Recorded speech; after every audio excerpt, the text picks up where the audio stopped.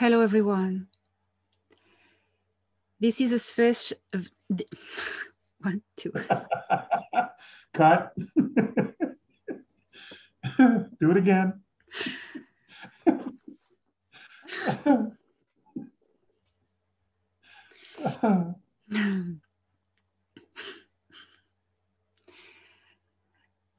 Hello, everyone.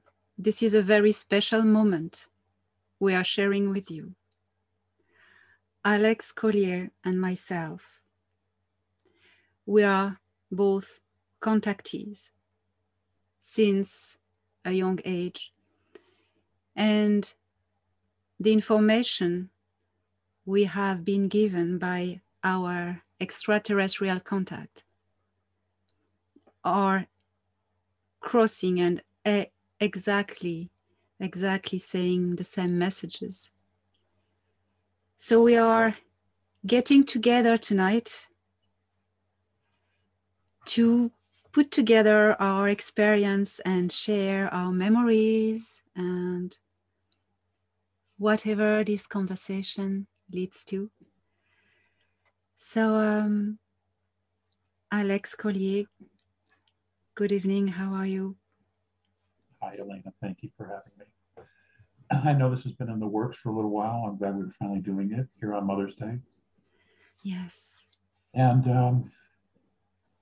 you know, it hopefully it will give some people perspective, because you know, in the media,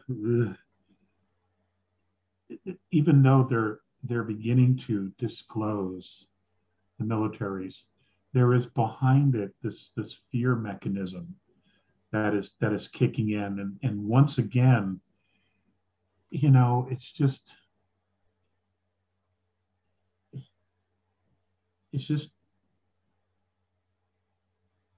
are there dangers? Are there threats? Well, yeah, there's some, you know, but at the same time, if there's dark, there has to be the light. And everybody has to remember that. And that, you know, the universe abhors a vacuum. Therefore, where there's dark, there's going to be light. And it's all about balance.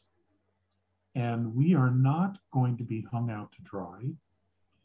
And I think that's one of the reasons why, you know, we decided to do this, so that, you know, we could share notes and things that we've witnessed from our star families.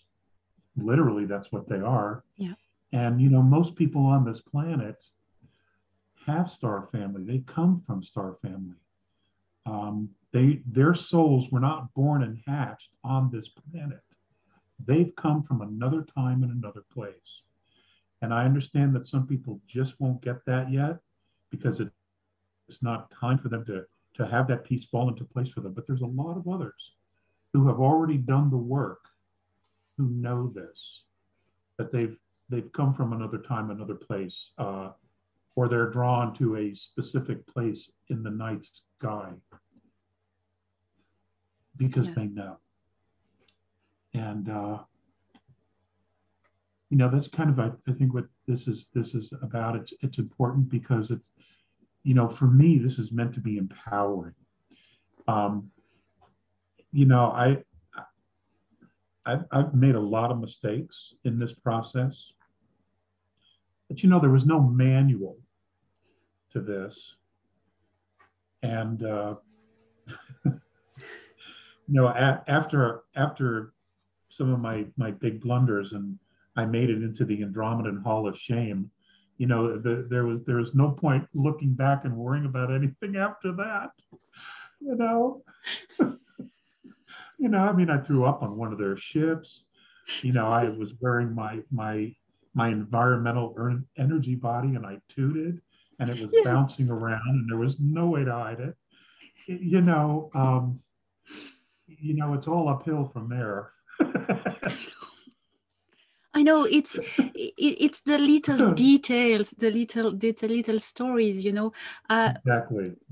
Well, you know, I've been, I don't like to say the name abducted, invited, it's the better word, physically in my 3D body, but as well with my light body that was redensified.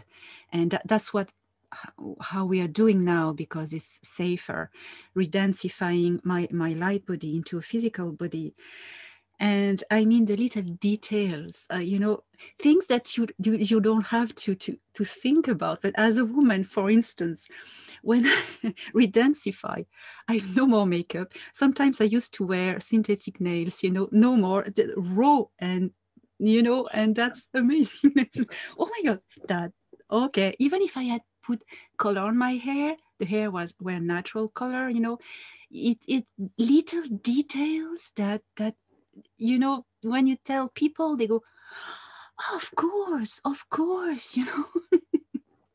and all the well, we're going to share some little anecdotes, but well, did you always know, since as far as you can remember in this incarnation, that you were not from here, or that you were destined to something special, such as contacts, or it came at a certain point suddenly?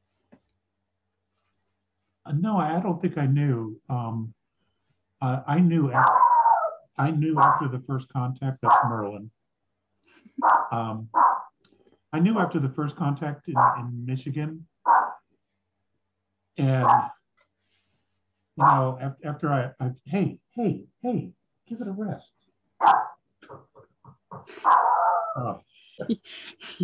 No, I don't think I always knew. I'm certainly not as a kid. There was, a lot of things going on, but after when I first met Visayas and Mornay again for the first time in this lifetime, I knew after that, because when the monitors came out of the wall like magically, and I began seeing scenes of like movies, but they weren't movies, they were historical documents, for lack of a better word. And as I was looking at each one, I was having an emotional response. And I'm not like talking like, like watching a film or a horror movie. It wasn't anything like that. It was something really deep from within me. And it almost came down like this into the top of my head, down to my feet, and then came out the heart. And I knew, I was just like, oh my God. And I remember being so excited to tell my mother. I'm like, Mom, bad idea. Oh, yeah. Oh, yeah. Bad idea. But, after that, I spent a lot of time when I wasn't with them dreaming about being with them, wanting to be with them. I'm like, okay. And of course, when you're young, you think you know everything. Yeah, but it didn't even matter that I did or I didn't. It was like I wanted to be there. I didn't want to be here. Yeah. So, that whole thing was a process and an experience of, yes, when I was with them, there was a lot of sharing. There was a lot of knowledge. Most of it I didn't even understand until I was much later, till I had matured. Yeah. But a lot of it was relationship building. Me getting to know them, developing trust, them exactly the same way, developing trust, getting to know me.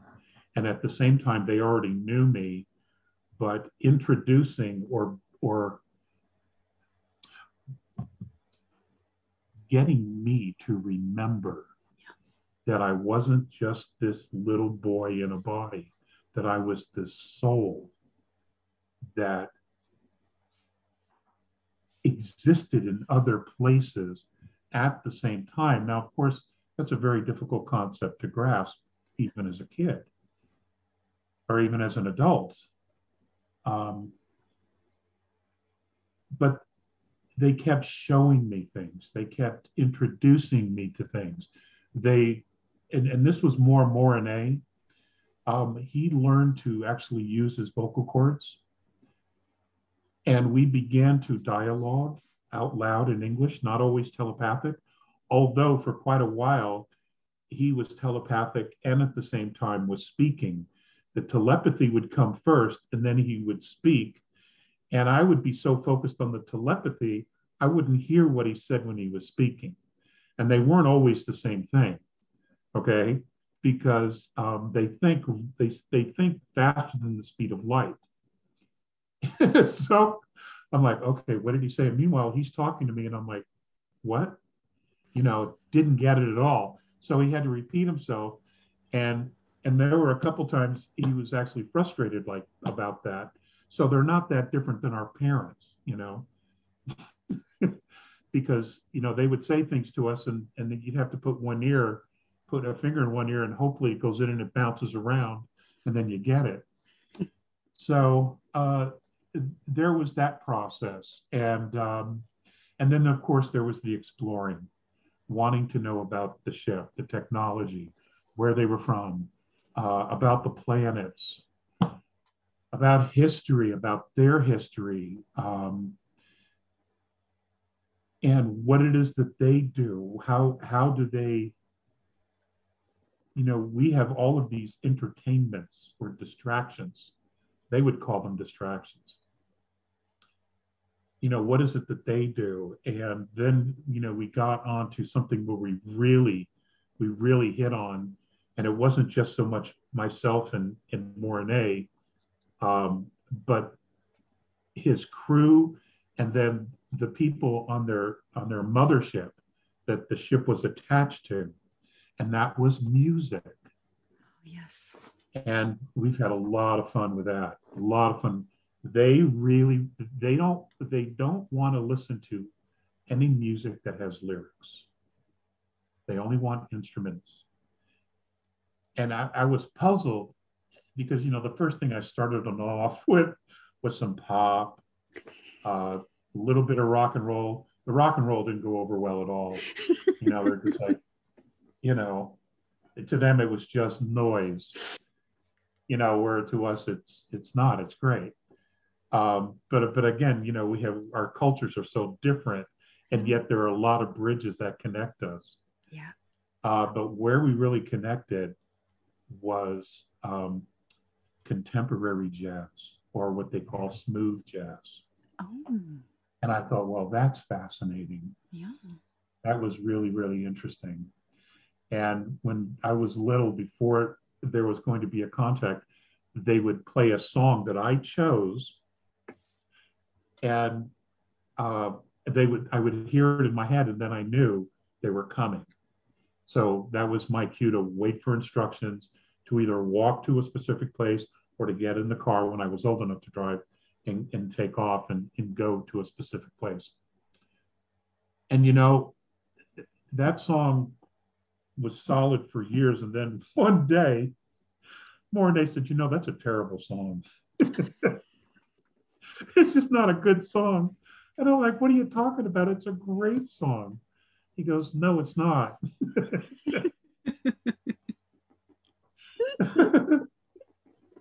So I'm like, okay, just because you don't like it.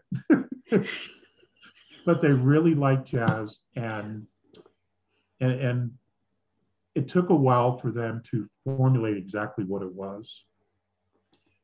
But to them, it's all resonance. Yeah. And to hear a musician play their instruments, what they are able to read from the actual playing of the music is the energy, the passion, and the depth of the soul in the way that they construct the song. In other words, the song is an expression of their own internal emotion and passion. And that's what they were interested in. That's what they wanted to hear, because one of the things that makes us as Terrans stand out is our depth of emotion. And and that's something we take for granted here, because we can go 100 miles an hour in a second, and they can't do that. That they don't have that depth, and that's something that they're incredibly intrigued about, and they see that, they feel that through music without lyrics. Their feeling is, hey, if they're singing, it's a distraction. That's not what we want to hear. We want to hear the soul, playing the music, the intensity, the commitment to the sound, because the music is the song. It's not the lyric, it's the music, in their opinion. Yes. So that was interesting, and a lot of things, which I will shut up here in a minute, a lot of things have come out of that as far as interaction. And when I was on their starship, the large starship, and I was being with the kids, and we started to play some of the music, that was really a lot of fun. Yeah, that was a lot of fun. And I'm not a very good dancer. I haven't had a lot of practice. And, I would just do this and bop to the music. And then they would start to do that, Oh, so they're terrible dancers, but that's on me. That's not on them. So if the Zines dance badly, it's your fault then. Exactly. That's exactly right. I have to, well, I'm already in the Hall of Shame, so it doesn't matter, right? It couldn't get any worse than that. Oh my God, what you say? Oh gosh, what you say about music, I can absolutely share it. So that's when you can see differences between the culture of the people you are in contact with, and the Ahil Pleiadians, the race of Thorhan. Thorhan loves music, and he communicates with me a lot through music.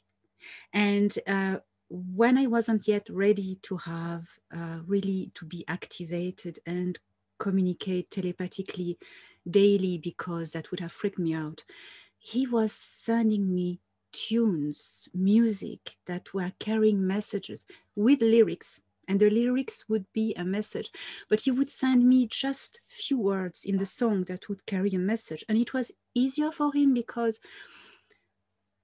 I don't know why he was rebroadcasting the song he was receiving, or just picking from everything that we broadcast into space. Well, we are already on the whole of shame of the galaxy with all the crap we broadcast into space. Oh my gosh. That's absolutely. Well, just, I mean, the Jerry Springer show, that would have done it alone, I know. And when you think what we've sent on the Voyager probe all at the time, anyway, yes. Let us forget about that. So he would send me these messages, and sometimes he would wake me up in the morning with this little excerpt of a song, and I was, what's that? And I was trying to find the rest of the song then, and that would give me a message. But when the connection really was reactivated fully, with the implant really reactivated fully, then it was another type of music. And sometimes it would be music without lyrics, a lot of harp music and classical music, but very smooth, very like ethereal music. Yeah. And this would carry emotions. One day I was on the mothership where he is, and he was playing his harp. He has a harp in his quarters. And when I came in, the whole place was filled with a hologram. The music, the sound was creating holographic light, color, shapes that were moving, and that was going with the music. And he could even modify it, drive it with emotions. And that was absolutely beautiful. I just broke down in tears. It was, my soul was responding with it to it. Yeah, that's this other level of music. It's sound, frequency. It's really the key for Yeah. everything, isn't it? You know, the A's music is, what they'll do is they will, as they explore and they catalog solar systems and stars and quasars, comets, asteroids, things of that nature. Everything has a resonance. Yeah. And what they do is they catalog it, they catalog the sounds along with it. And what they do is they will overlay the different sounds of the universe, or fifth density, maybe fourth, maybe third now. They overlay it. And then what they do is they create music using the sounds of the universe. And I have not had the experience of seeing them create the holographs. I've seen historical events with the holographic technology, but I haven't had that particular experience that you've had. And it is, as you would say, etheric, ethereal. Um, but I had a difficult time attaching to it. Some of it I did. Some of it, there were parts of some music they played that was theirs that I could attach to, but I couldn't resonate to it, and I don't exactly know why. But I was always polite about it, but I knew they knew because they're telepathic. You know,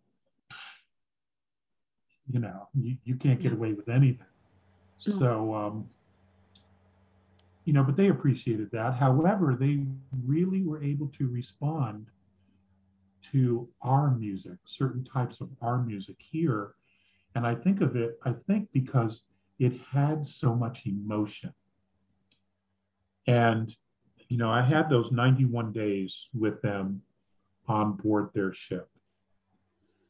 And they had guests, and I'll never forget this. They had guests. They had rescued this group of people, and they were taking them somewhere, but they were stopped just outside our solar system uh, for whatever else was going on, which I don't know.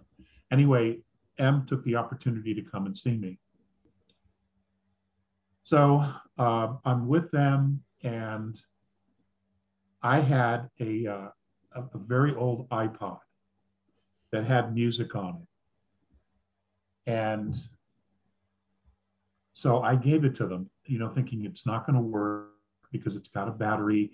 I don't know how you're going to get the music off of it. you know, they already had it before I even gave it to them. But they appreciated the gesture, and I guess it went into some kind of a museum that they have, Earthling Museum.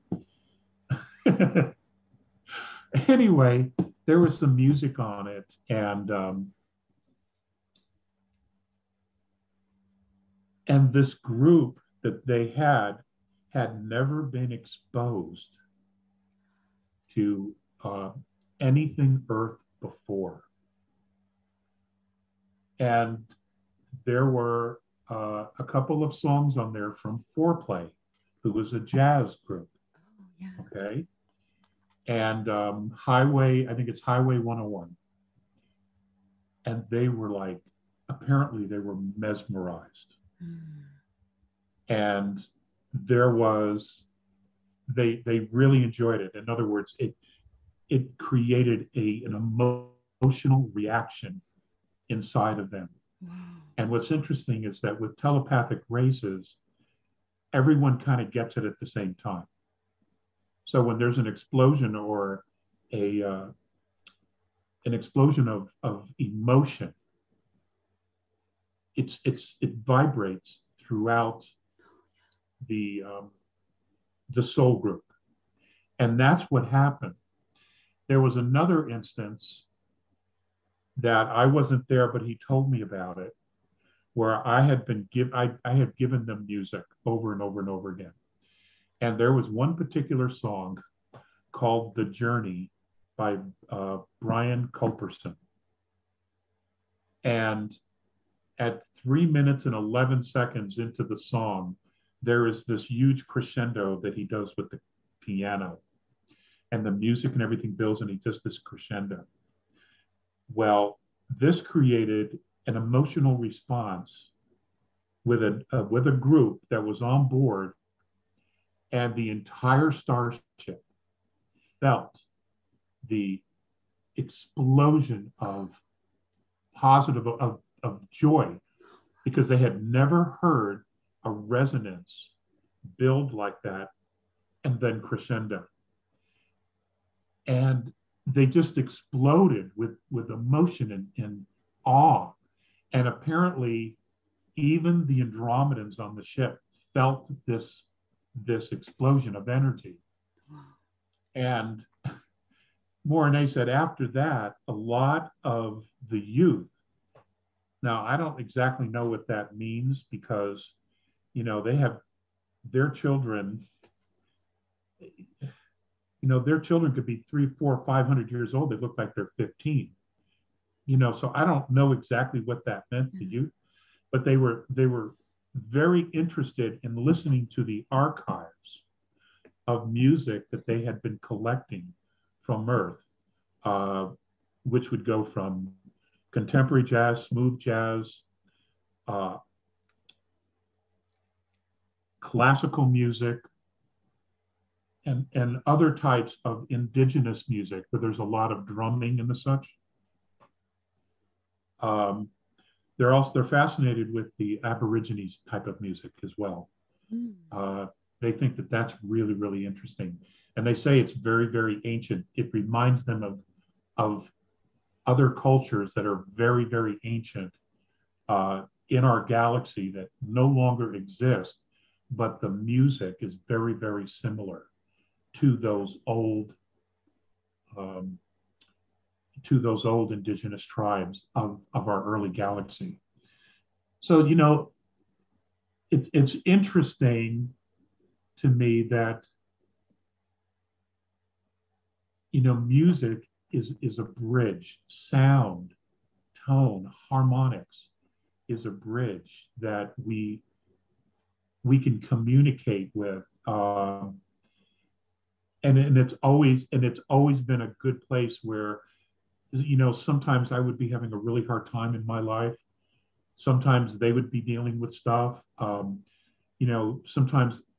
Visayas was just really grumpy because he was just like, I want to be doing something else.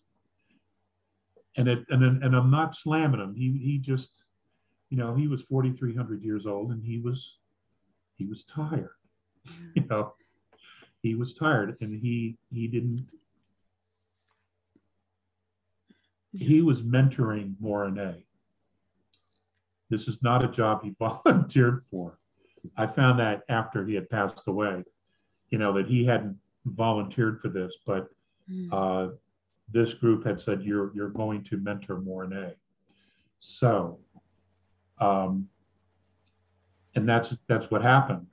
So he had his moments, but sound, music was always a way for us to engage and to begin some type of conversation or dialogue, because then I would look at him and say, it sounds good, doesn't it?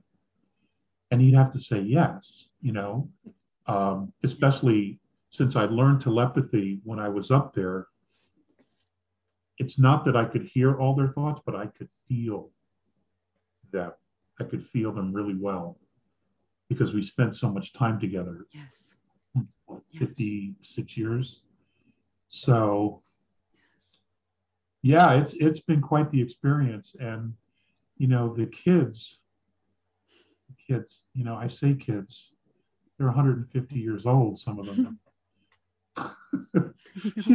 They look like they're 12. It's difficult to tell the age. Yeah.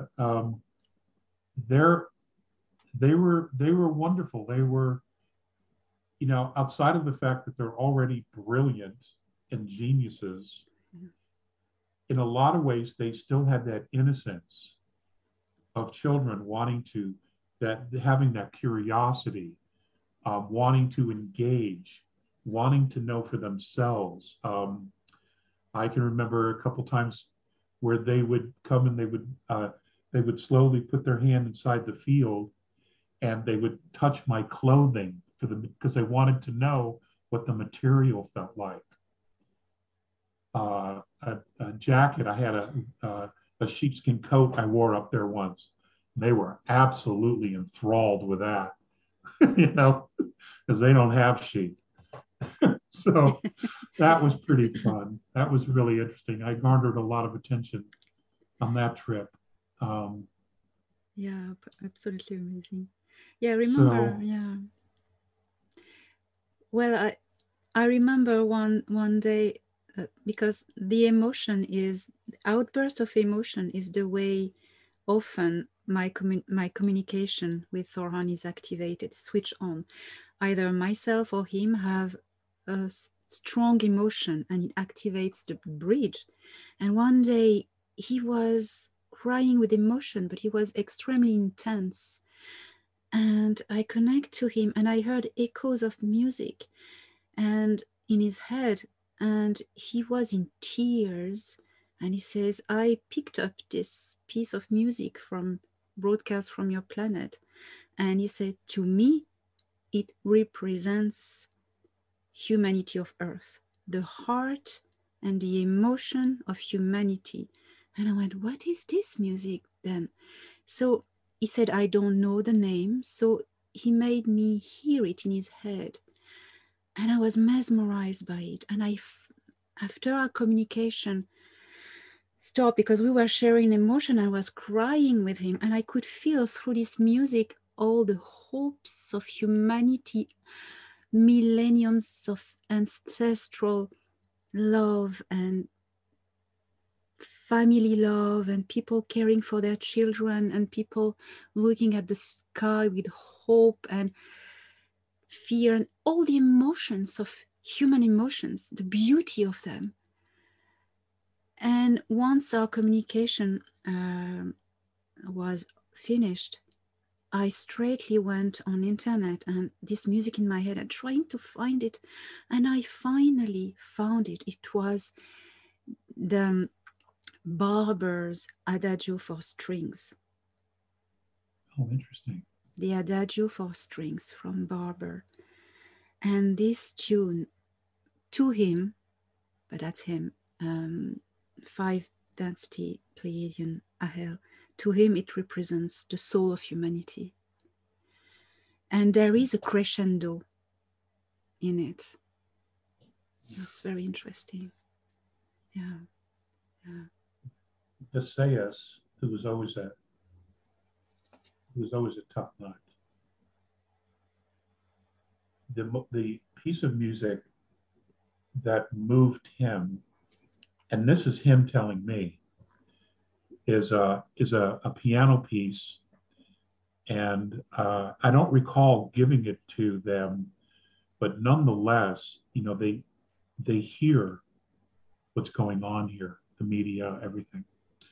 And the piece of music of ours that he enjoyed, he said, was, and they played it for me, and I knew the piece right away. It was George Winston's Thanksgiving.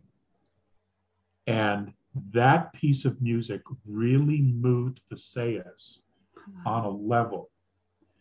And it's interesting because every once in a while you hear a songwriter say, you know what, God, what's her name? Sarah.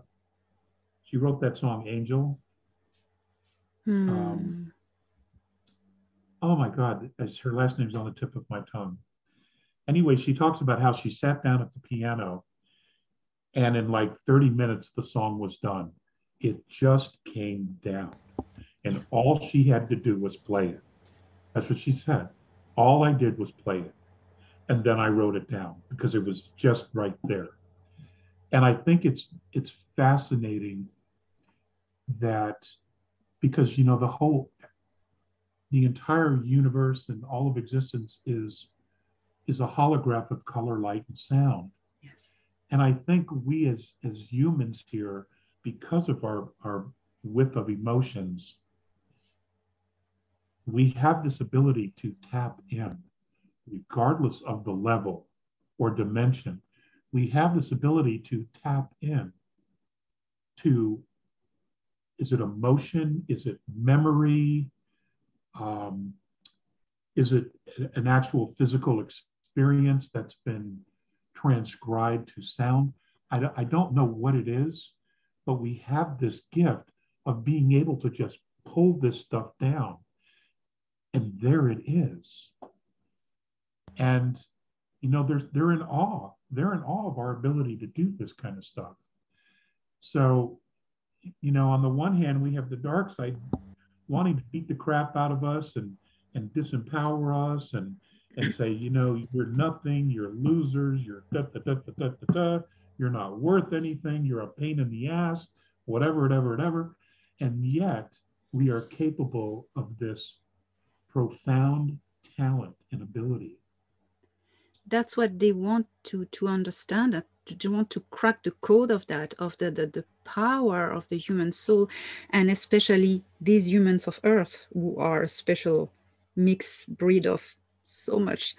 That's why they abduct us. That's why they do soul scraping. They try to crack up the code and the secrets of the power of the abilities of these souls, the interdimensionality of the soul. They can't. They still haven't figured out, and they won't, because they're getting kicked out soon. So they won't get to know, but that drives them mad. They would like this power. They would do so much evil with this power, but they still haven't figured it out. It's You're right. impossible. And they don't want to do the work. What they want to do is just steal it, Yeah. Want to just steal it. And then so they don't have to actually do the work, go through all the lifetimes, go through the trials and tribulations, all the lessons. But, we came in with knowledge. Before this universe was created, God had to have been, okay? He had to have existed outside the space, which we call our universe. Yeah. And so did we. We had to have existed. So we have a lot of experiences beyond this universe.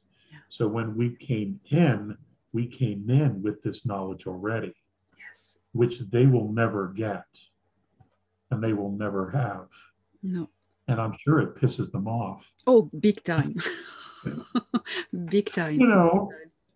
Uh-huh. And of course, most of us are completely oblivious to this. What are you talking about? And they're like, come on, you don't know? You don't know what you're capable of?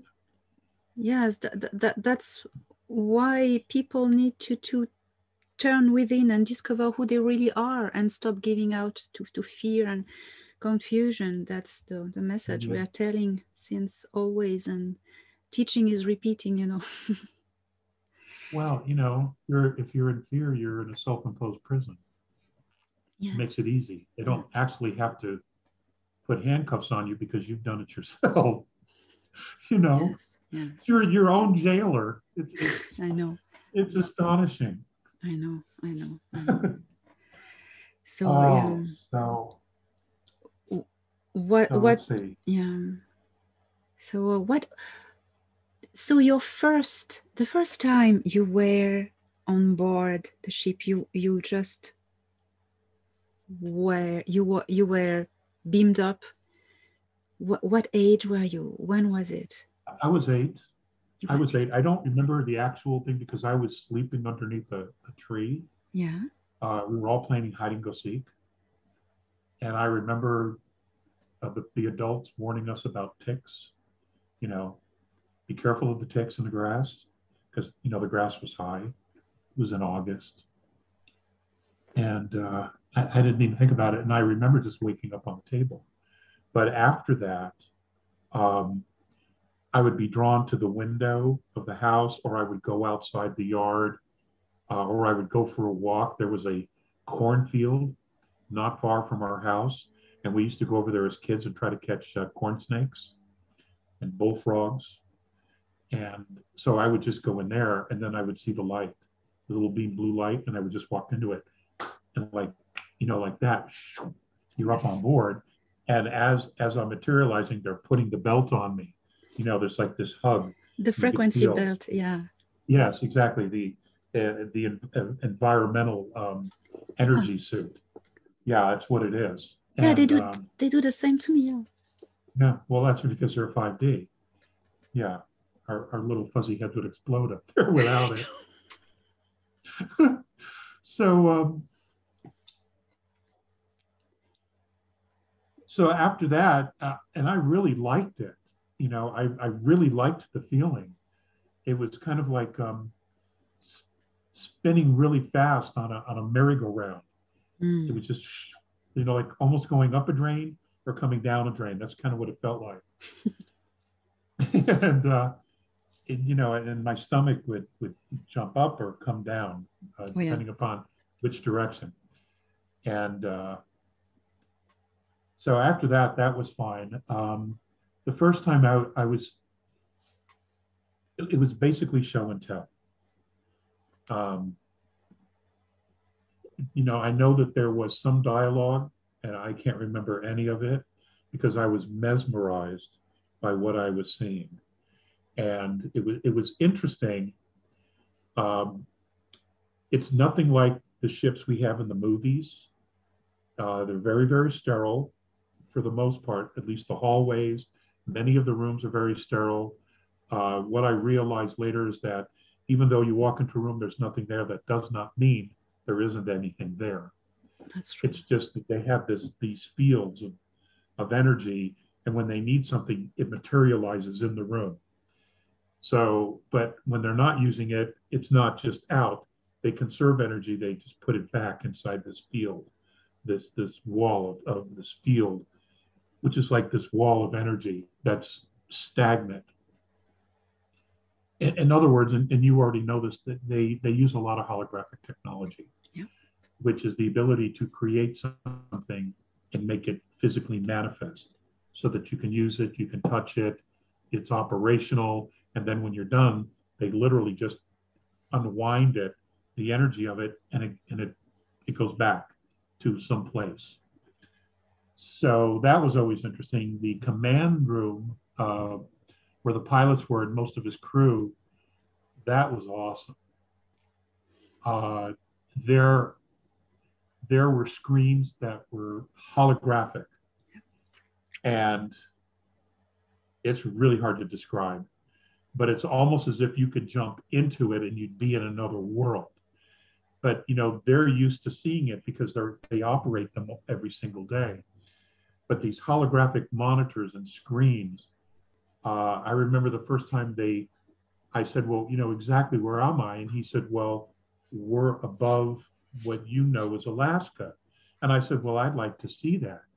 And he walked over and put his hand on something and did a swipe to the right. And all of a sudden, the entire front of the ship became transparent glass. Yeah. And I was like, oh my God. Oh my God. And I think I said that out loud. Oh my God. And they all got a kick out of it because they were talking to each other. I couldn't hear it, but I could feel the energy because I've learned their frequencies, and I could hear one pop and then the other pop and boom, boom, boom, boom, boom. So they had a good time watching me. Yes.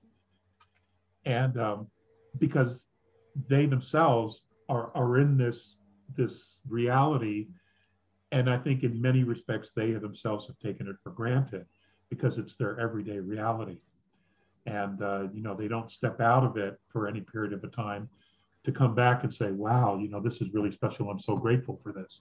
I'm not sure that they have those moments. Yeah. Just like we don't.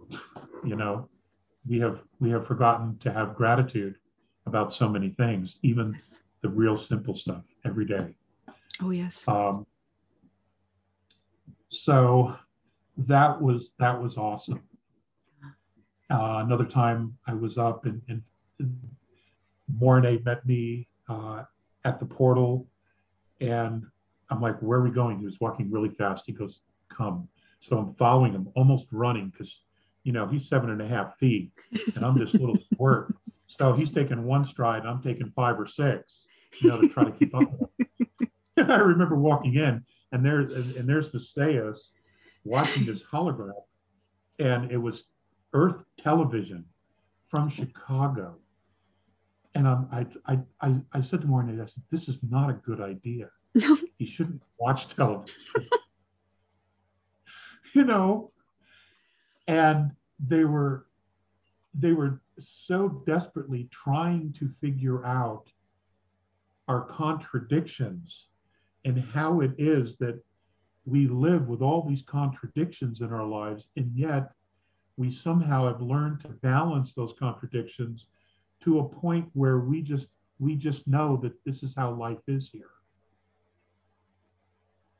It seemed our reality seems incredibly complicated to them because of all the contradictions.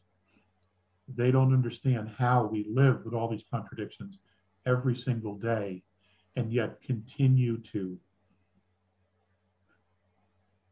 want more, seek our answers, do internal work, pray. Yeah. Yeah, it's so different to them. Oh yeah, it is. And It is. And yet we're capable of such depth of love and compassion.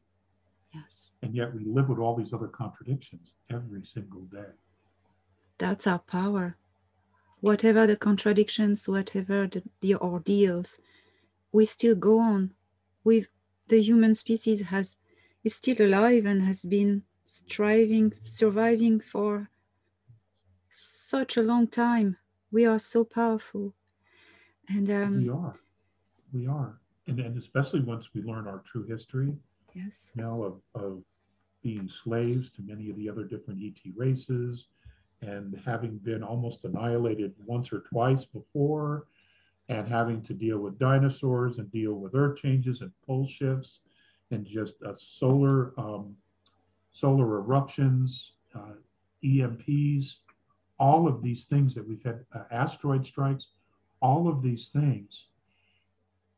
And yet, we still continue to want to have families and bear children and provide a great life for them, protect them. Yeah, I mean, we've had everything thrown at us. yes, yes, Everything. And, we're still standing, yes, confused, but we're still standing. yes, yes. And that's where lies our power. It's interesting that you were describing an a Zene ship, because I've never been in a Zene ship, but I've been in a Pleiadian ship from the Galactic Federation, a scout ship. And many times, that's the ship that rescued me. Thoran was ship captain at the time. And I've been in this scout ship so many times. And he even taught me how to drive it. That was quite epic. We nearly crashed on Mars, and he has very good reflex. That's a funny story. But it's similar. It's not the same ship, but it's similar. And it was the fact that what is not needed is not in the room. I experienced the same. When you come in, this ship, this scout ship, it's the elegant saucer, flying saucer shape, these ones, metallic and very elegant. Elegant is the word that you say when you see them. It's like, the toroid shape inside. You have this big central, what the power drive is. with the big, there's a cylinder with a substance, it's like a plasma in it, and this powers the whole ship. That's to make everything work. They say they harvest it from the energy from the void that they call themselves, they call it thrill. But in this ship, it's all like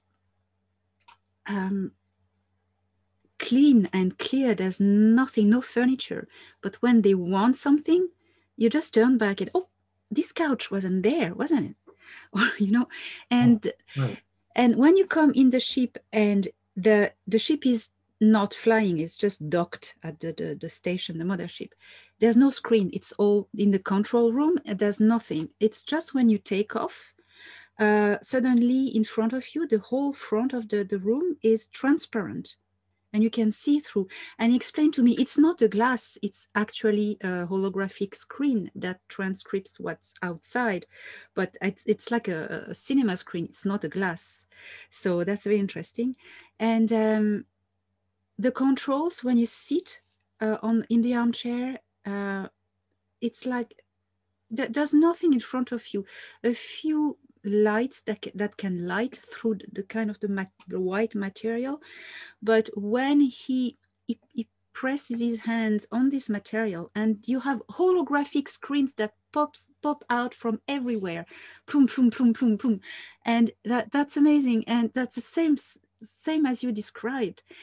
And he showed me how to even drive the ship, because there are different ways of driving it with this holographic screen. So I was sat in the armchair, and this appeared in front of me, just above my knees. Wow, like a rectangle, hologram with lots of, it was only lines and circles, and it was 3D at the same time. It was like in the screen, in the whole, this holographic screen, which was totally super flat. But if you were in front of it, it was like infinite inside. You could really fly in. If you had the impression that you could fly in, but if you were looking on the other side, it was like a micron, like so thin. And putting your finger in it with your own energy field, and you manifest an intention, and you put your finger in it, and you move stuff, and it moves the ship. That was absolutely amazing. That's an incredible experience. Well, I And had the experience of flying, and I remember standing there, and I had to put my hand on this round knob of some sort, and I don't recall what was going on the monitors because they had the transparency open. So I'm looking outside, and I remember thinking to myself, I hope we don't fall. And immediately the ship started to go like this and drop. So he put his hand on me, on my shoulder, and it stopped. And I remember saying, you know, and he just smiled. He goes, "It's okay. It happens." oh my God, that absolutely reminds me when we nearly crashed on Mars. Oh my gosh. I was sat in the armchair, and he said, now I'm going to teach you how to drive it by thought. And I say, well, I'm not quite psychic enough or strong enough to do that. He said, don't worry, you have an implant, and we'll do it with that. So he tuned in my implant to the frequency of the navigation mother, sure, or central of the ship. So I was in resonance with it. And I had to put my two hands at the end of the armrest on two, it was octagonal patches, like felt like glass. And that was connecting my consciousness also to the navigation. I'm not able to explain in more details. Oh God, no. I can just describe what happened. And he said, now, he said, think where you want to go, and the ship will follow your thought. I went, no way. So he said, for the moment, we are going to set it on planet Mercury. And you look and you go ahead, and you see this little white dot there, that's Mercury, and we're going to go there. You just have to focus and go to it, and we will get there. and he had set the navigation on super slow because they can go, So, and nothing was moving because, it's not like in the sci-fi movie, you have the stars shooting. It's like you don't even know you're moving. It's really weird. Well, it's because they fold space. That's I why. know. Yeah. And suddenly, but when you pass by something very, very close, you see the thing moving, passing. So I don't remember where we were. We were out after Jupiter orbit. I don't know where we were at that time. We saw Mars. We passed Mars. And I was like this. And I went, oh my gosh, is that Mars? We just... And I swear I saw Mars from very close. And Thorhan has such good reflex. He just switched me off and took back the controls. He went like, right. Yeah. And he said, okay, Yeah. I think you're gonna stop trying to drive this thing for a while. And I was like, oh my God. Yeah. You didn't want to have to explain that to the Pleiadian Council. You did what? You gave her the keys? Are you crazy? Oh, he's done things he wasn't allowed many times. Yeah, well, my experience was after M had put his hand on my shoulder, I was flying. I was flying the ship. And I don't know how long it was because time is not relevant when you're in that space. So I remember when we were done and he took his hand off me, I said, well, where did we go? He goes, we really didn't go anywhere. You were just going in a circle in a loop. I'm like, oh, okay. I couldn't get in any trouble. That they don't trust us and they're right. Well, whatever lifetime I had flying Starship, that was a long time ago. And it's a perishable skill. It really is. If you don't do it a lot, you're going to lose it. So, yeah. Talking about this, before we came, we were already with them, and we decided to come. I remember I was in the Pleiades on the same planet as Thorhan, and I decided to come and respond to the call of duty for what was needed to be done. What do you remember before coming? Do you remember being one of the A's, or? yes, I was shown the lifetime that brought me here. Well, parts of it. And it was roughly probably closer to 63,000 years now in Earth's rotational time system. I was very tall, approximately 10 feet. I was here with 7 others, and we were here on not only an expedition to chart and map different biological and DNA species on the planet. Because in the outskirts of our galaxy, there's a lot of life, and it's all experimental life.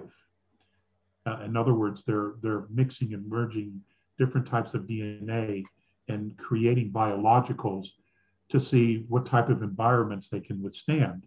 And then what they do is once they pass those tests, they begin to seed them in different other places. But there are specific systems where they do this.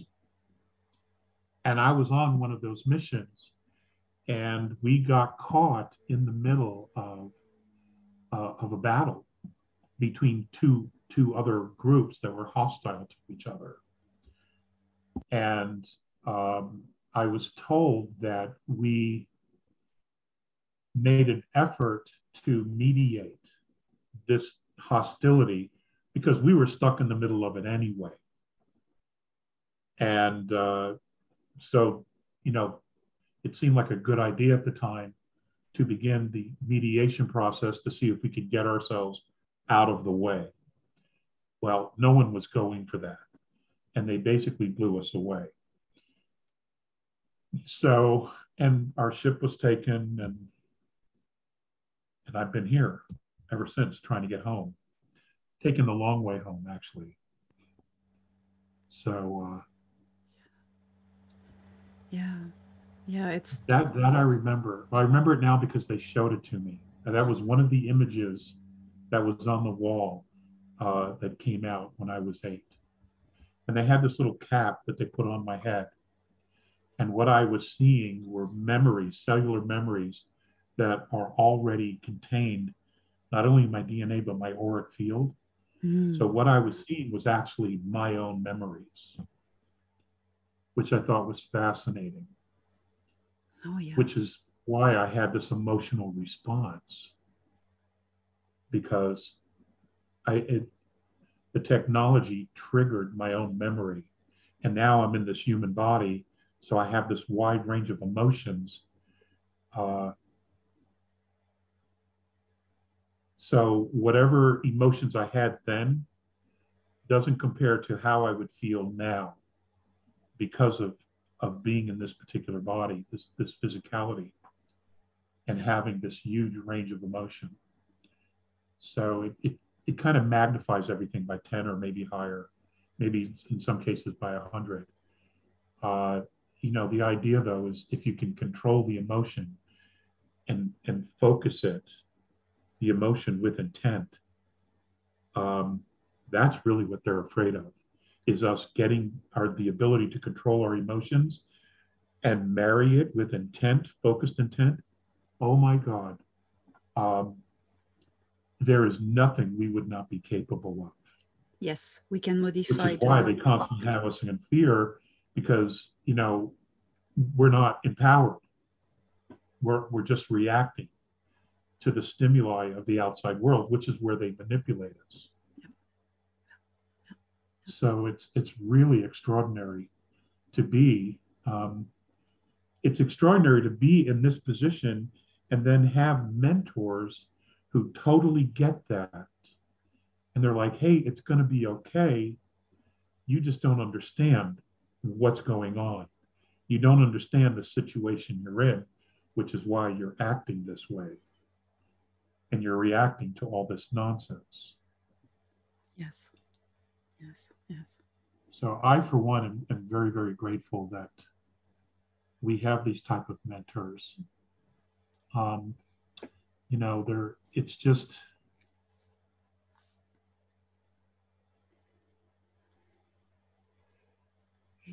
it's not always easy. Energy flows where focus goes.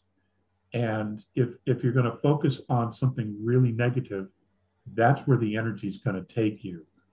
But if you understand that that's all a sham, that's all a game of manipulation, once you understand that and you're able to withdraw your energy from that and put it into something positive, and you want to take that energy and that intention and rise to something higher, to take yourself to something higher, even though you may not know what it is, just the intent of wanting something better, a higher frequency, the universe will react to that desire.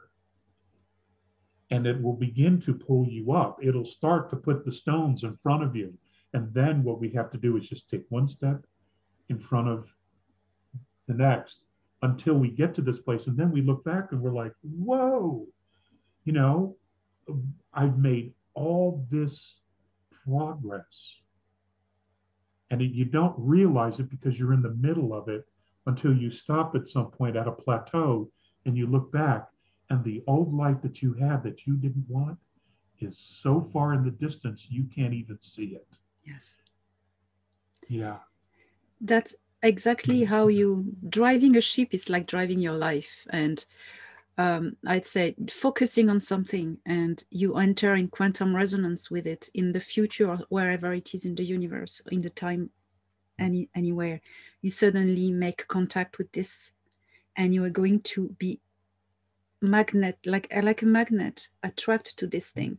You just have to manifest it, and you make contact with it, and you just have to walk to let yourself go there. You have to walk to it. Walk to it. Yeah, and work towards it. And then one day it's there, and the sun is still shining, and you're like, whoa. And then everything falls into place.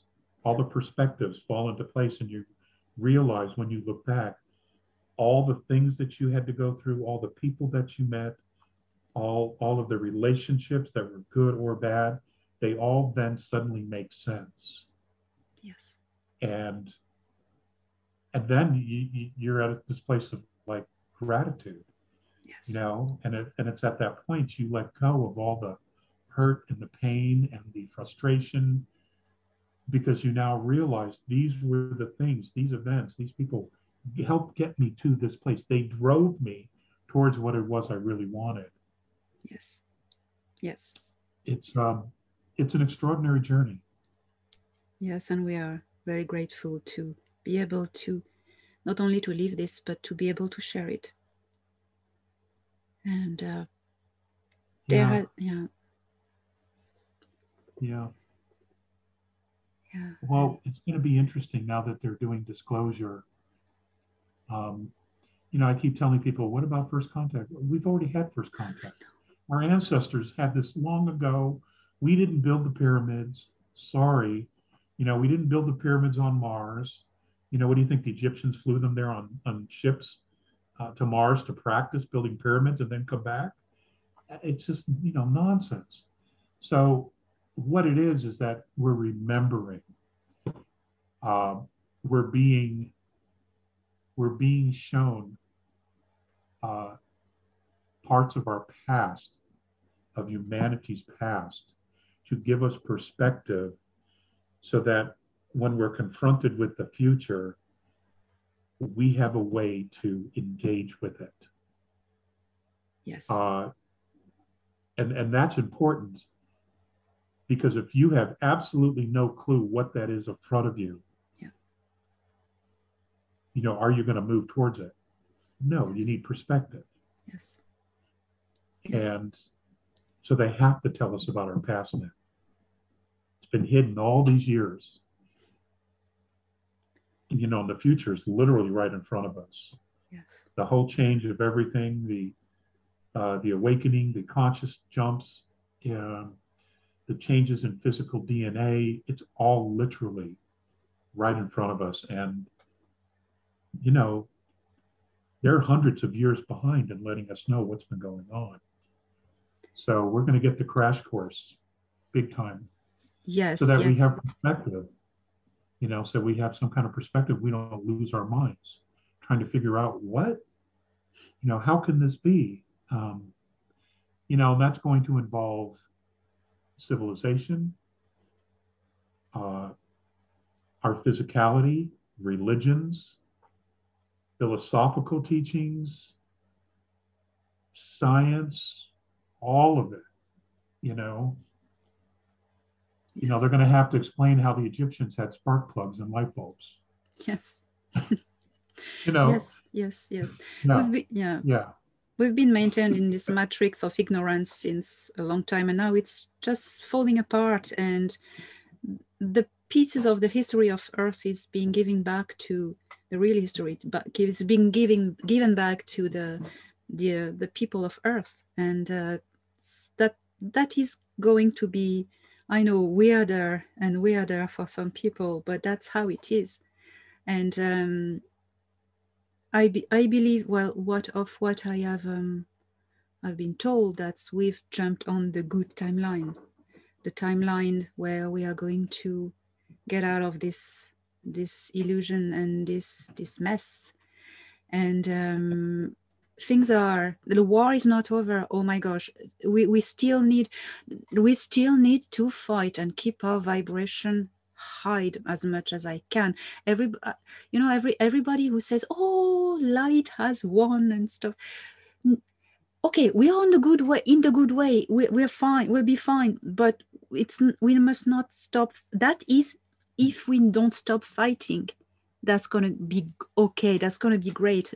At the only Yeah. condition we keep on going as we do, keep on fighting, resisting to any kind of control, mind control, and discovering who we are and rising our vibration. We need to keep on fighting, telling the truth, disclosing. And do you have the same feeling? I do. I do. We're clearly walking towards our future, but like you said, the jackals are literally right behind us, Yes. waiting for us to fall off so that they can, consume another soul or consume another culture, destroy another country. They're literally on our heels because their entire existence had to do with controlling and manipulating us. And now that we're no longer in that position, or they're in that position, they are now chasing after us as we are moving towards our future. And most people aren't even aware of what that exactly is. They know on a spiritual level, on a intuitive level, that everything is changing. They know this, even though they may not say it out loud. They are aware that everything's changing, and it's happening very, very quickly. And they also realize that a lot of darkness is suddenly being revealed that has been hidden for hundreds and thousands of years. Yeah. And, most people have some common sense. They understand that when suddenly all this darkness shows up, that there's something going on. And the process of how this is all going to unfold, or is in fact unfolding, I think are lessons learned from the first time this didn't work. I also think this is lessons learned with the time traveling, both of our benevolent white hats on this planet using looking glass and other technology, and also benevolent extraterrestrials or star families coming in and saying, look, you're about to make these moves. How about looking at this perspective? What about if you were to change this, this, and this, you would have maybe a different outcome, and you could cut 15 years off your struggle. Yes. So there's a lot of that going on. They can't say you have to do this. All they can do is come back and say, look, we can suggest this. And then, of course, our white hats will process that information, and then they will try to figure out if it's valid or not. And at the same time, what this is doing is it's building trust, because, in order to get to the next level where we move into fourth and to fifth, there's a lot of things we have to do and change. And the first is how we treat each other, how we treat ourselves. And we have to dismantle our nuclear weapons. Yes. We have got to do something with all of that technology that is not only crumbling, but is in fact poisoning the planet. So, and they have this ability, the star families, they have this ability already to do it. But back in the 50s, the Pleiadians warned Eisenhower about dealing with the Orion group. Yeah. And he says, look, we will help you, but you've got to disable your nukes because they're a real problem for you. And of course, we didn't have the foresight then. And the Orion group, they were like, hey, you can keep those. We don't give a shit. And they didn't, because what they were doing is farming us. Yeah. Of But course. of course, we didn't know that either. So, the men and women that made those decisions in the 50s were literally between Orion and their thinking only compounded the problem. Yes. Yes. Because at that time, their thinking was that, there's enemies everywhere. Yes. And yes. that simply wasn't true. But that was their mindset. Yes. It's been fascinating. And, we're living in a movie. And it's a movie that we're all starring in and writing at the same time. We're all writing our story as we're evolving into the future. Yeah. Yes. And, I love a happy ending. I sure do. That's why I watch Hallmark movies. As There will corny be. as that is, there's always a happy ending, We are heading towards a happy ending because we're making it, and we've jumped on a timeline that leads to this happy ending, but we must keep on fighting for it. It's not because we're on the path that we must stop running. As you just say very rightfully, you have the wolves at your back, the hyenas at your back, and jackals, shackles at yeah. our back, and keep on running. Don't stop. It's not because you see the end of the road or tunnel, as we say, that you go, oh great, I'm gonna stop running. No, run for it, run until you've passed the door. Keep on running. And there's so many manipulation in the now all the spiritual movements and stuff, like light as one, great, just sit back. No, no, no, keep on running, and nearly there, but don't stop. And our families are there, and I think the trick now is to help people imagine a different future. We hear a lot about med beds, and we have now flying cars coming into reality. We hear about the Mars bases, the moon bases, about our secret space program, and the fact that they've been able to travel outside of our solar system, and they themselves are exploring, and now they're all having to come back, and they're going to have to reintegrate with Earth. So what's happening here is that the attempt of breakaway civilizations is they're now having to come back and rebuild our civilization, because you can't just ditch your race or have any respect for groups that did that.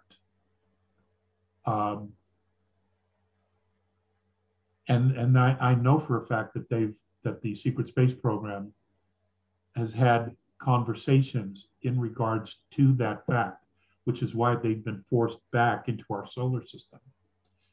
And that's because they have to take responsibility. You are not going to do what you did here anywhere else. You are going to solve the problems, and you're going to move together because you are a race. You are, in fact, a family, whether you care to admit it or acknowledge it or not. That's what it is. And we are not going to allow you to just run amok and be idiots out here in some other place, because that's why we're here, is to take care of another group that is tens of thousands, hundreds of thousands of years old, that has been doing this throughout the galaxy and other galaxies. So we're not going to shut them down only to let you go run around and do the same thing. Yeah. So they're being the big brothers now, and they're coming back and saying, yo, guys, it's time to grow up. And these are the steps you have to take. And this is how you have to start looking at things if you choose to want to do this. And there's a learning curve for all of us.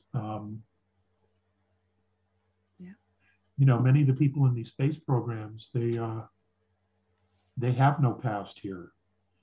Some of them have been born off-world, so they've never actually had any real integration with the Earth herself.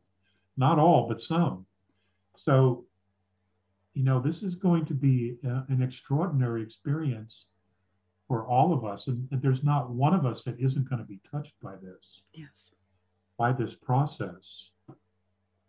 And, yes. But now we have to begin visualizing a better future, a different future. And, that's kind of the trick here. I think in some ways the Star Trek movies and things of like that have have tried to bring that premise to people's consciousness, Yeah. but they don't go far enough. Now that the reality of all of it is confronting us, um, now we have to literally physically begin to manifest it for ourselves and for Yes. each other. Because as I've said, and I believe you have said as well, we are now forefathers and foremothers of our Yes. race. Yes. So what we do now with our time and our focus and our energy sets a precedent for future generations. So Yes. we are responsible for that. We have to own that. Every one And of us present now are every responsible. single one of us, from the sanitation engineer to the cook to the car salesman to the doctor to the lawyer, it doesn't Yes. matter. All of us have to start thinking about this now. Yes. And We all have a wow, role to play in it. We all have a yeah, role to play in this. we all do. That's why we're all here now. Yes. Yes. Yeah, Yes. And once we know it, we start to get back to our own power and think, hey, wait a minute. So, what could I do? What am I good at? What are my tools? What are yeah, my gifts, my qualities? strengths. Yeah, your What, strengths. yeah, what did I incarnate with? What are my tools? Okay, so I'm going to use them.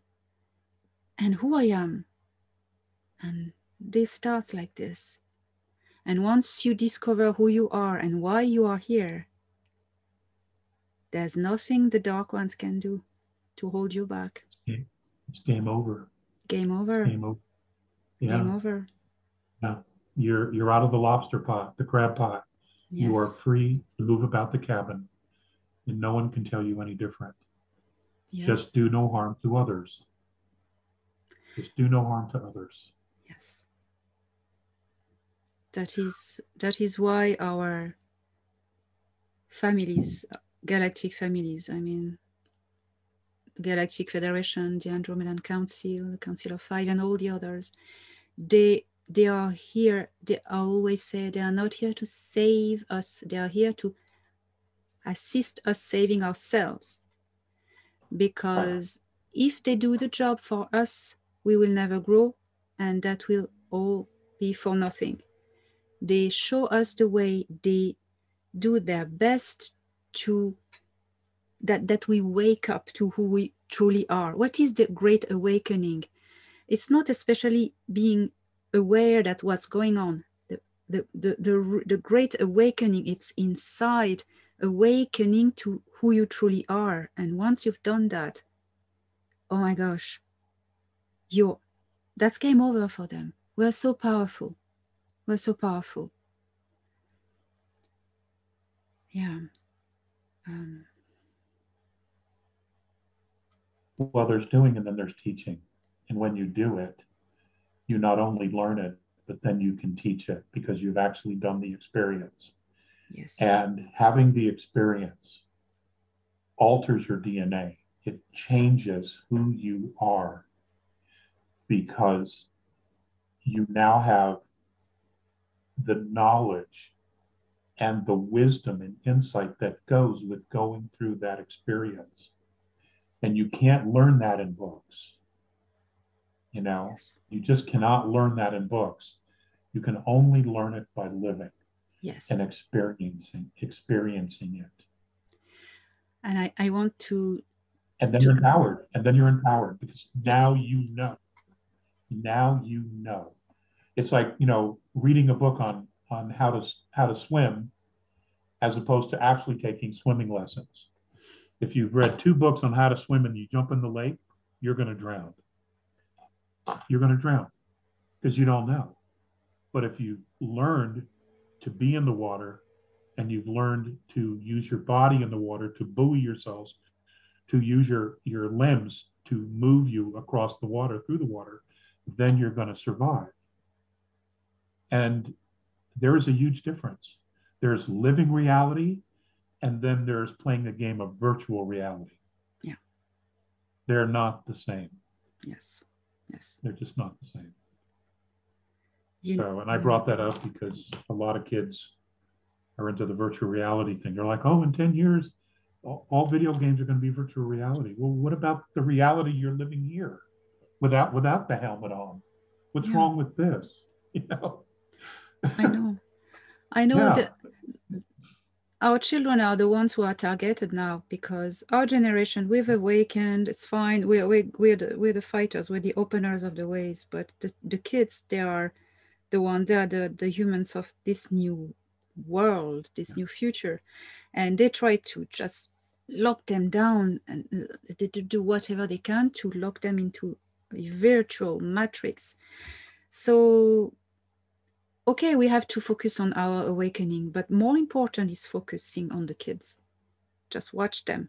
What are they up to? What are they watching? What are they doing? That's super important. I believe that that's happening now. I Oh yeah. think once all of the information regarding child trafficking, human trafficking, and everything else that goes with it that's so dark, that's going to cause a massive switch in everyone's consciousness, including the young people. And that literally is in front of us. Yes. Yes. I Yes. think that is absolutely true. But you know, if you're going to tell someone to clean their house, you better make sure your house is cleaned first. If you're going to tell somebody how to act and you know what is appropriate and what is not, then we ourselves have to know that first.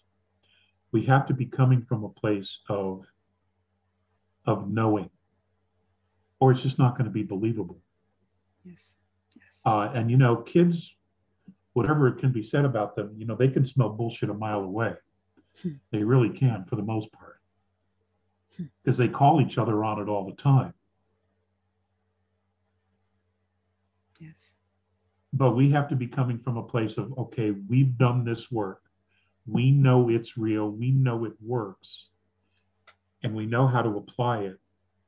Are you interested in learning? Yes. And there will be a majority of younger people that will say yes. They will want to know.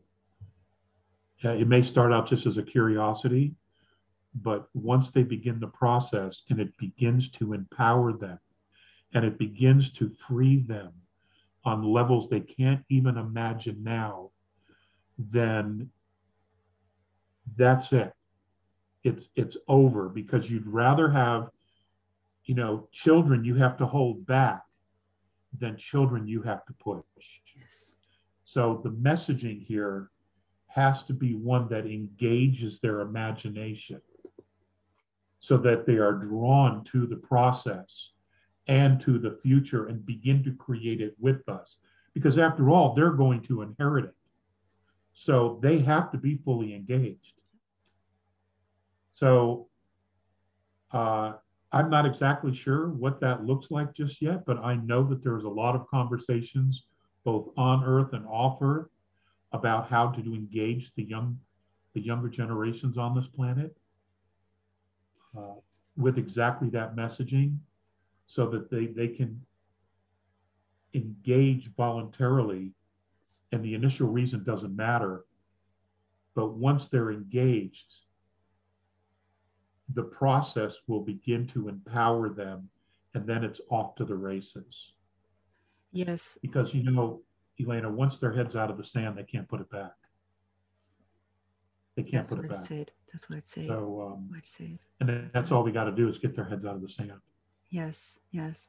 What Thoran told me is that the kids now, the new generation, they way more higher up in frequencies than us, Yeah. more and more and more, and they're craving for this connection faster and earlier, and if we don't catch that at the start, and if we are not vigilant, they are going to look for that online on YouTube, TikTok, whatever thing, to try to find spiritual guidance, and that's where the predators, the dark ones, are looking for these kids to drag them into another matrix and lock them their psyche and make of them passive little zombies. We need to really be vigilant and go forward, not wait. Start to talk about our kids, about all these things. Remember, when we were kids, we were open to listen to these stories, but the kids are. So let us tell them what is really going on, and they'll understand, and let them offer to be their guides, guide them. Yeah. You want to know about crystals? You want to know about astral travel? I'll teach you. I'll show you. I know, I'm doing it. Oh, really? And we need Exactly. to, yeah. Yes, yes, There are a yes. lot of young people who think old people are idiots, and I keep reminding them, you don't get old on this planet being an idiot. You know, you don't. Yes, yes. You have to learn to navigate this planet and everything that's on it in order to live a full life. Yeah. And if you don't, then your journey could be short. Are you, yeah. Are you visiting Morene and Viserys? It's almost 6 months since I've heard from him. Okay, they must be very So busy. Hmm. I hope so. You know, I'd hate to think of him sitting on a beach drinking Mai Tais. We're going through all this crap. I don't think I anyone. kid. I kid. I I don't. mean, I wouldn't mind being there myself, frankly. But no, I'm sure they are. I know there's a lot going on out there. Yeah, I don't think There, anyone upstairs is sat on a beach. no, no, I was just being a smart ass. Yeah, it's difficult, and we they surely look after you, and they're not never very far, never very far. No, I remember one time there was a very long period of time. I was living in Malibu at the time. There was a long stretch of time where I didn't hear from them. And then suddenly, you know, they come back, and I remember coming on board, and the first thing I said to him, I said, "What, did you stop for coffee?" You know, and he's like, "What?" He didn't understand the reference. So I couldn't use any earth humor with him. So Oh my God! Yes, you know, Earth humor. They so don't get it. It's so no, funny. they sure don't. What's your funniest moment with them? The moment that made you laugh. Oh, my funniest moment.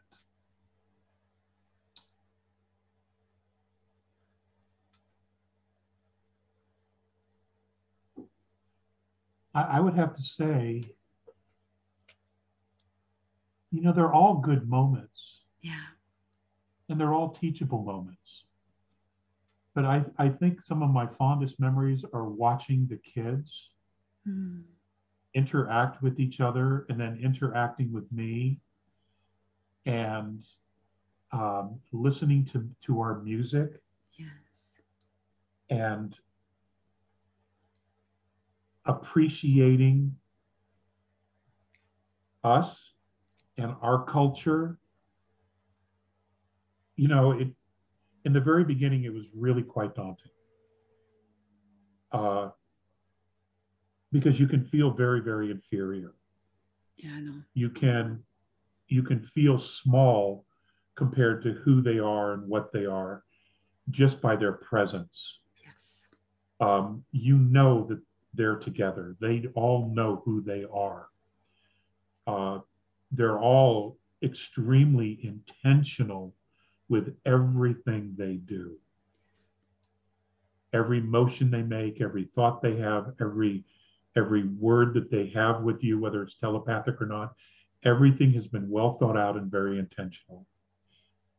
And you can feel very first grade.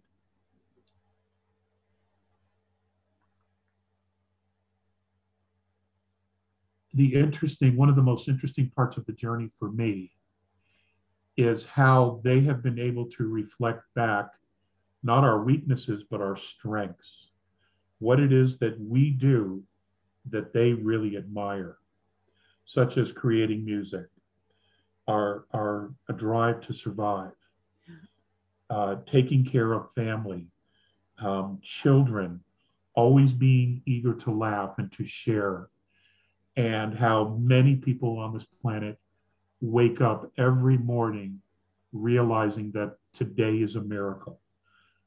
We don't talk about it, it's not shared, but many of us have that. Thank God it's another day. And those are the things that they look at and say, gosh, after everything that you're dealing with now and everything that your civilization has gone through, and here you are on the precipice of not only a spiritual awakening, but the extension of your DNA strands. You did this. No one else did this. You guys did this. Whether you're aware of it or not, your drive, your desire called this forth. We're here just to assist in Yes. that process. Yes. I hear you the know, same. I hear and the and at the same. same time to remove the obstacles which aren't your fault and they were never supposed to be here in the first place.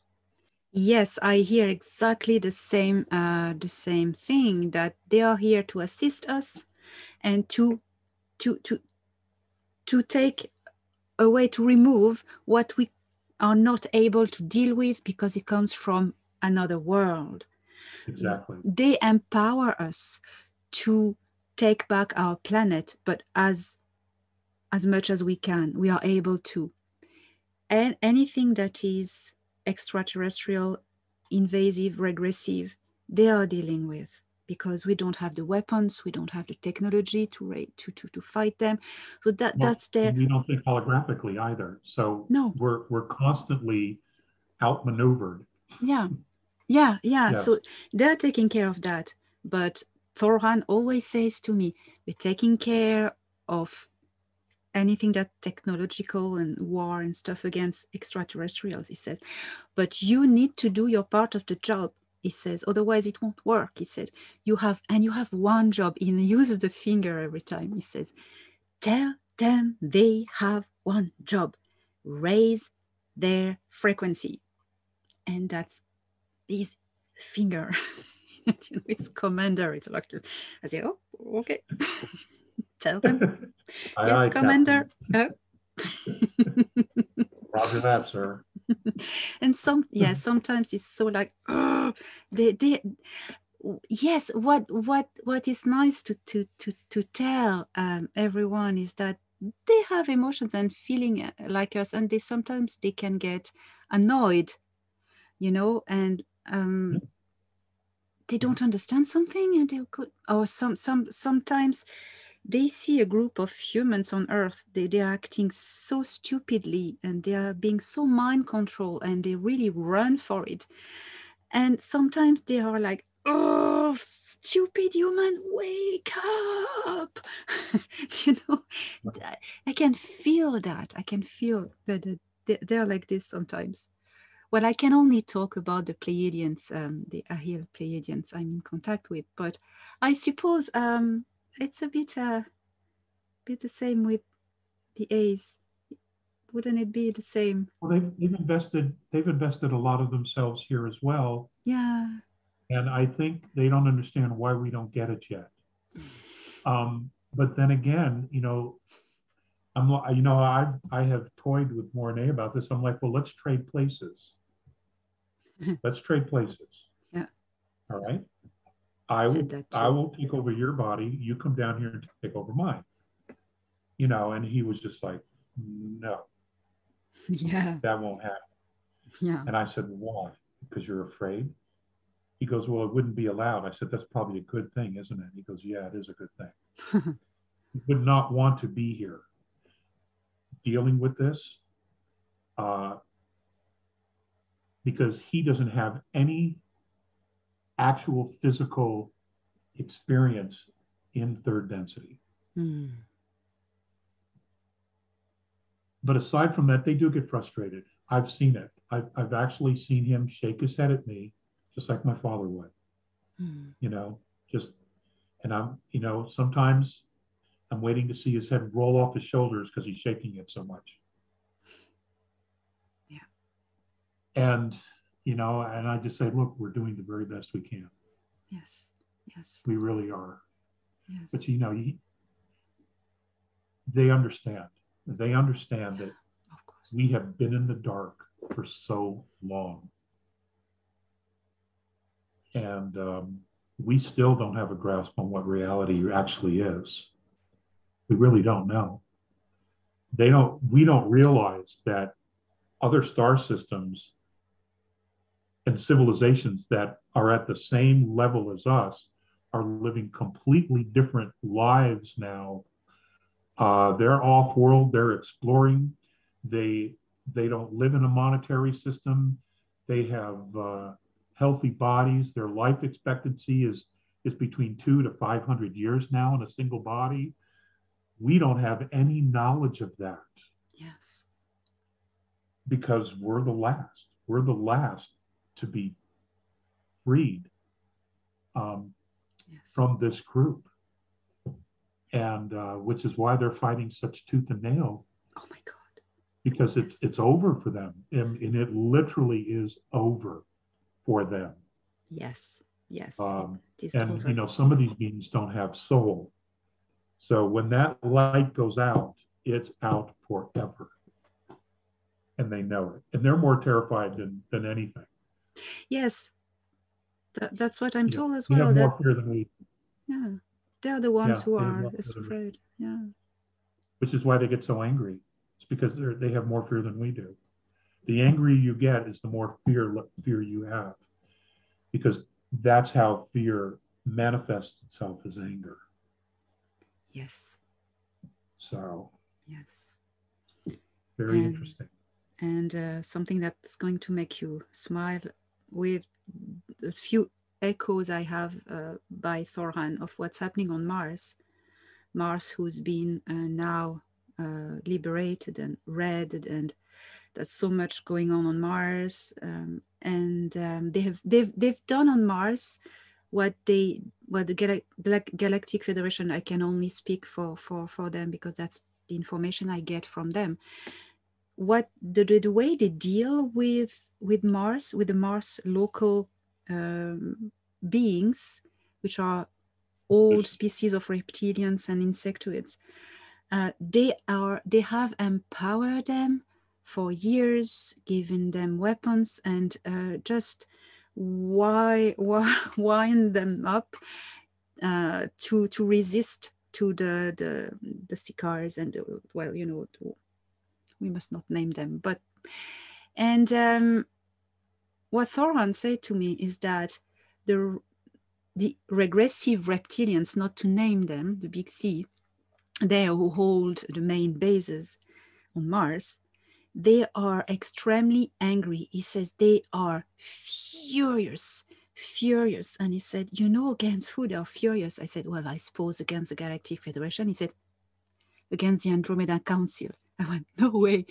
He said, yes, they are angry against them because it's because of them that they are losing, because the Andromeda Council has foreseen what was going to happen and traced it back in time, backwards, and asked us to help and intervene because we are a military force. Yeah. And they put all this in motion. Yes. Yeah. Yes. That means they are so in fear because they know they are losing. And so I thought, lose. Yeah. Gonna lose. So they're gonna get their asses kicked. That's what it means. I know. Even a spanking. I mean, a whooping, a full-blown whooping. Yes. You know, yes. behind the shed, kind of a whooping. And I'm and I'm so glad that our informations match on this topic, because I was told by Thorhan, oh yes, we are here because so much more is at stake. And he said, it's the Andromedan Council who asked us to come and assist here And that's what it told me. And otherwise, he said, we wouldn't be here if they hadn't foreseen that a seed of evil would be born in your solar system that would bother, in many centuries later, the whole galaxy. And it's exactly what Morene told you. And that's 30 years ago. Yeah, 30 years ago. Yes, yes. And I really want, to, I don't know, I feel emotion to say that, but everything you said a few decades ago, it's happening now. And everything was true. And of course it's true, because I mean, it's given by real beings. I mean, everything is real, but it is happening now. And Thorhan told me that the timelines, we changed them. So we changed them, well, and they try, the dark ones, they try to modify them. The fight is on so many levels, and it is also on the time level. So what was foreseen, maybe it was foreseen at a certain particular time, but as this fight, there are things that are postponed few decades later, or sometimes. So everything you said it in advance, and it's happening now. And I want to say, well, thank you for having started to warn everyone.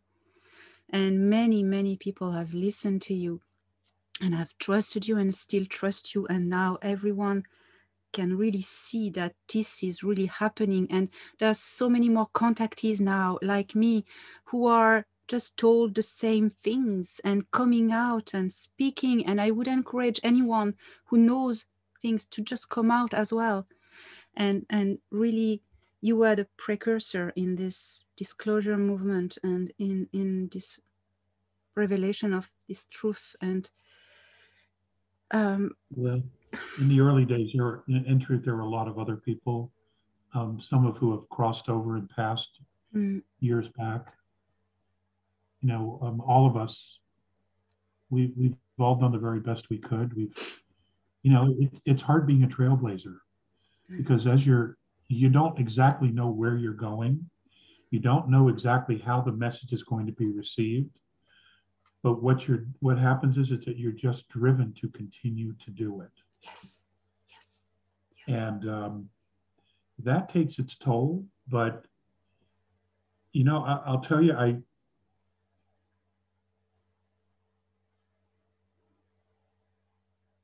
it's been an honor to be of service to humanity. The more I meet other races, the more I realize how special we are down here. We really are extraordinary.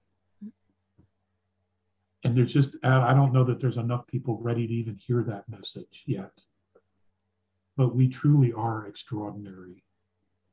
And you have third density benevolence, fourth density benevolence, fifth density benevolence, and there is mentoring from sixth density, and maybe even to seventh. I don't know, but I know for sixth, where the mentoring is occurring, that's involved in this program, this thing that's playing out here. Yes. And they're doing it because they see the value in us. The potential. And there has to be a way to get people here to see the value in themselves. That just has to happen. And I don't know how that's going to happen. I mean, yes, people are waking up. But the more voluntary that process is, the more actual leaders we're going to have. Yes.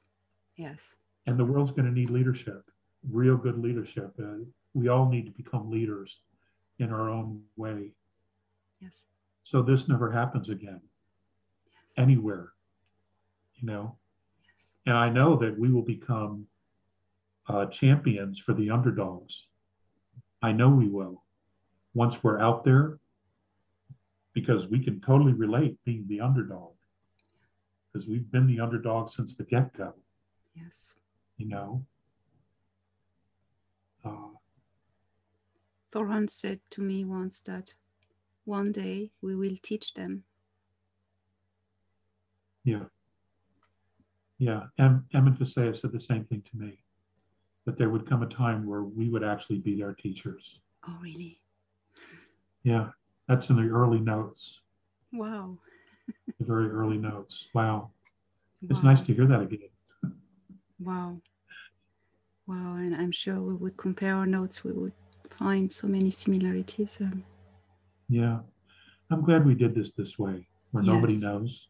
Yes. It's just us. Yes. And Yeah. so many things we have lived, and so many. I mean, I honor your courage, your resilience, and but how you, the way you said it, we have no choice. We just keep on going and doing it because that's what we do. That's what we do, and we're here for that. When you're compelled to do something, you have to do it. Yes. And you know, whether you're a soldier, a doctor, a nurse, a midwife, an educator, a paramedic, a first responder, a police officer, you know, when you're compelled to do something and you act on it, you are creating a frequency, a vibration uh, of hope for people. Yes. Hope. And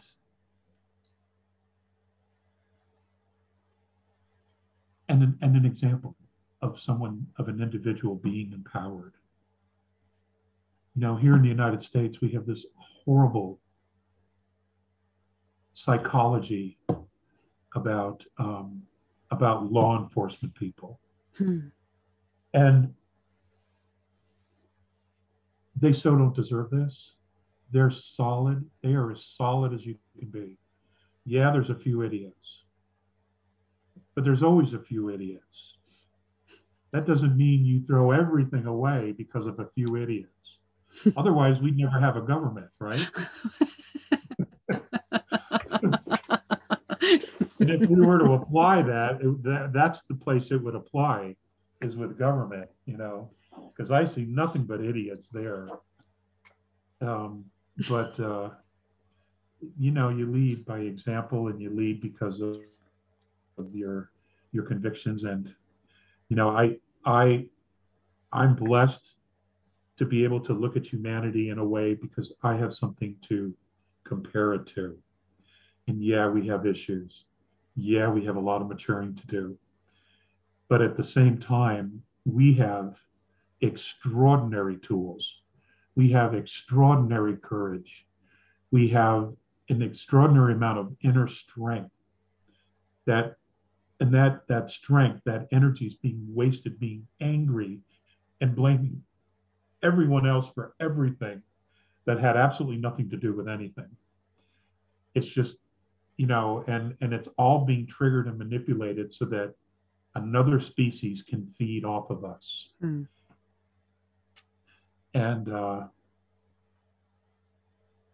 and you have that same experience now. And yeah, there are other contactees that I have had contact with that I'm hoping will come forward when they're ready. And you know, now is probably a good time, yes, for many of them, because it's not the same environment it was back in the 90s or even earlier in the 50s, when you had you know, people starting to talk about this. And you know, the government's, oh, it's swamp gas, it's swamp gas. Yeah, swamp gas does 90-degree turns at 10,000 miles an hour. Come on. yes. It's different. And we're going to be okay. We're definitely going to get there. Yes. You know, It's I just wish it was sooner than later, like yesterday. Like yesterday. it's up to us to Because then I can speed go to it the up. beach and have a Mai Tai, you I know? know, I know, I know, I know, I know, I know. When I said I asked to Torhan once, when do you see this happening, that we've done it and we are there and that's it? He said, at the rate it is going, the pronostics are about in a century. I went, no way, no. And he said, hey, timelines, you change and you have total power on your timeline. And you can, if you make an extra effort, you can speed it up, and it can happen in just 20 years if you want. Couple of decades, yeah. It's up to It's up to you. us. Yeah, he Yeah. said to me. Okay. So we must never sit and wait. All the deities are going to come and it's going to be great. But they are here since no, we need to stop, sit and wait. That's manipulation. Just raise your frequency. Thorhan told me once, he said, a key has been given to you, many keys, but one has been given to you a very long time ago. He said to me, I said, what key? He said, the key for your liberation, the key that sorts out everything, and it's 2 words. Gnoti seoton. It's the ancient Greek that says, know thyself. And it's written on the frontispiece of a temple in Greece, in Delphi. Yes. Know thyself. That is the key to our liberation, to our victory, to the peace in the galaxy. Know thyself. Once we know who we are, that's it. That's what he told me. Yeah, I'm going to end this with, I just want to say that you did an interview with Michael Sala that I understand was just extraordinary. And then there's another speaker who, in my opinion, is very sketchy, who contradicted a lot of things that you said about Mars. And I just want you to know that I 100% support you and what you were told about what's going on Mars. There are a lot of shills. There are a lot of people who were part of the secret space program who are still on the dark side because they're being controlled, manipulated, and blackmailed. And they have no way out of their predicament. But that doesn't mean we can't call them out. Yes. So I'm not going to mention any names, but I'm sure you already know who I'm talking about. Yes. Yeah. Yes. But I support you 100%. Thank you. Okay. That is very informative. Kiss our ass. Well, thank you. I just, wow, I just appreciate. And oh yes, there's a lot of, when you start to say some truth, you start to draw. The more you shine, the more you draw shadows. And I receive a lot of. It goes with the territory. Yes, I receive. Yeah. Bad still messages. The Wild West here. It's still the Wild West here. Yes. Yes. Yeah. So you got the same insight about situation on Mars and everything, and well, it had to happen. Yes, it had to happen. You can't clean up here and let them go there. No. Yes, it's in 3 points.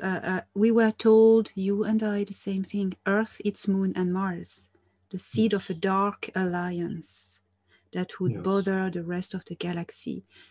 When Thorhan says to me, there is so much more at stake than you can imagine, that was it.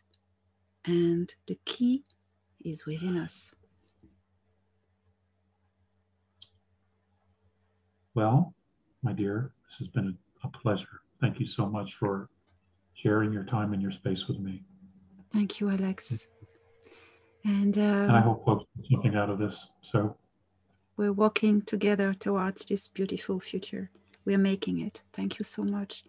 Thank you. You're welcome.